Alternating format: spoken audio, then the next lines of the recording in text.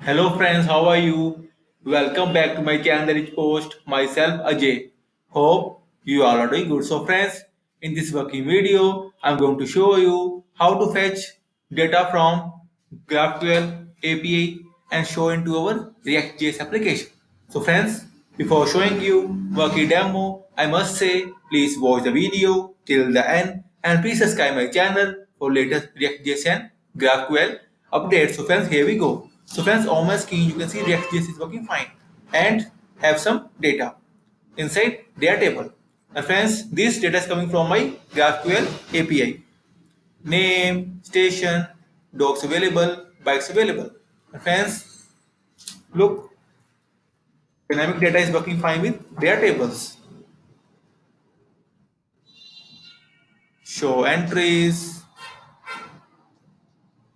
pagination. See friends, dynamic data inside their table in my react.js application is working fine. And friends, here I'm going to show my GraphQL query. See friends, station inside station name, station ID, available dog and available bikes. See friends, GraphQL API is working fine with query. See friends, here is name, here is station ID.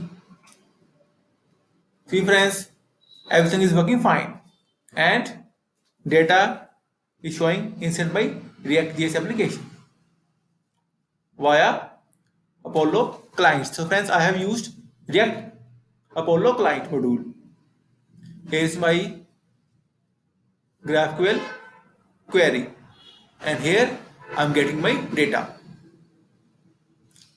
If loading, if error, and in the end data.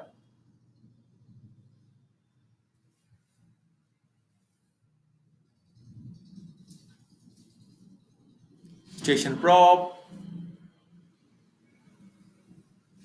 No need to delete this. Main file is this. So friends, see